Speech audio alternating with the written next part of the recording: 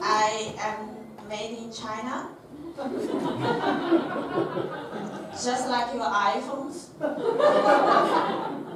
Thank you for giving me my childhood. That's how I end up living. Yeah, it's hard to be a Chinaman in Europe. I get so annoyed every time when people here ask me, Moni, which Chinese city are you from? I'm like, why do you care? When I met you last week, you thought I'm Jackie Chan. Does this make any difference for you? So listen, guys. I come from a gigantic Chinese city. We have 12 million citizens.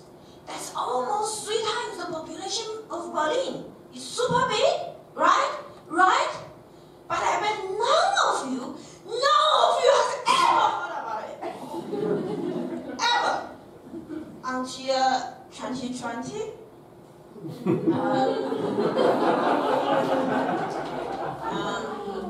Yeah, it's called Wuhan.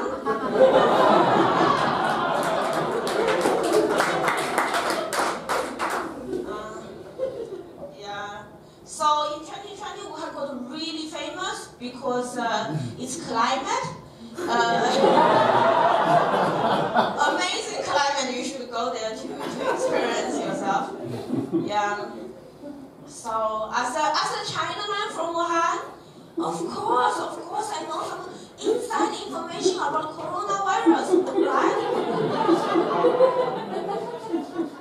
For example, one thing I know for sure is that this virus definitely originated in the middle of Italy. Yeah, I love my country, I love my party. They did amazing during this pandemic. Nothing will ever change my mind. Nothing. Except for a German passport.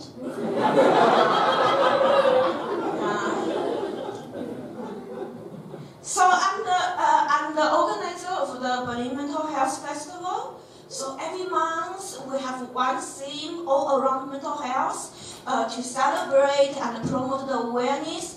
In February, our theme is all about anxiety.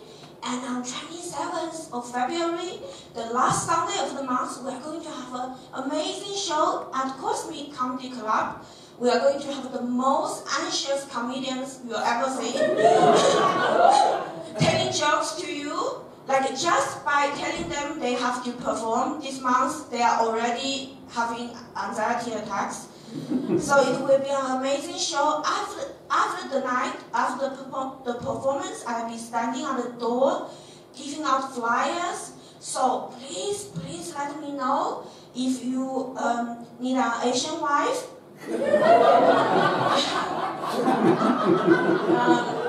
I'm there for you. Scan the QR code on the flyer. You will know all the details about me. Yeah, cool, amazing. So I'm in Europe for 10 years now.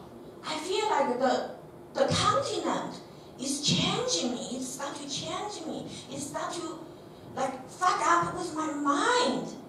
I start to think about really crazy shit, like happiness,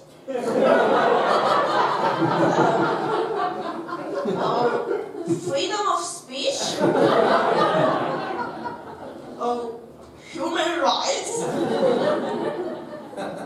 I even start to ask myself weird questions like, how do I feel?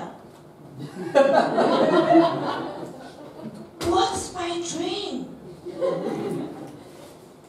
Are those eggs really from a happy chicken? I mean, when I was in China, all I cared about was, are those eggs really from a chicken? Man, it's insane. Like, the country even started to change finally, I start to have white people disease.